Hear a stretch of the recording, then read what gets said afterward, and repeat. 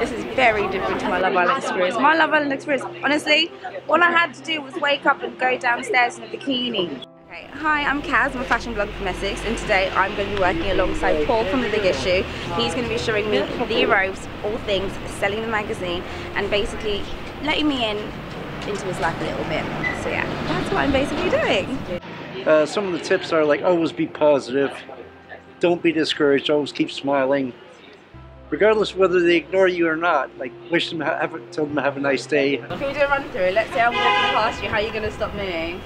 How you doing, sweetheart? Good to get interested in the magazine today? Yeah, look at that worked.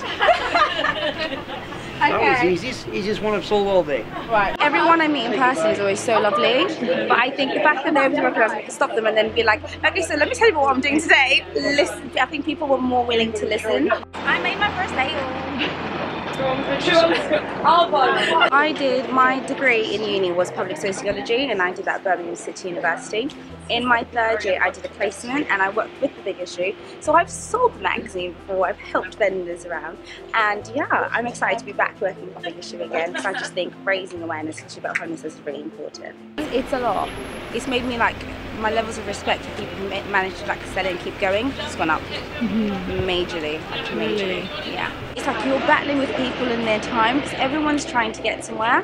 So even trying to stop people and just be like, hey, would you like to buy a coffee? It's like you versus whatever they've got to do. It's made me realise vendors and big issue sellers are doing way more than I ever actually thought. You're very welcome. I enjoyed my time with you. Yeah. It's hard work. It is a real job. It's not easy, and the thing is, you get a lot of pleasure out of it. Meeting people, building the relationships. It's not just that sale, that transaction. It's what flows from that. The person that's buying the magazine off you knows that they're helping to change your life, make things better for you. But yeah, no, my experience with Paul, I've genuinely had a really good conversation with him. He's been doing this for 13 years. That is insane. So he knows what he's talking about. But one thing I do like, the fact that he's been doing it for 13 years as well is a testament to The Big Issue and the work that they've done for him in his life. And he's happy.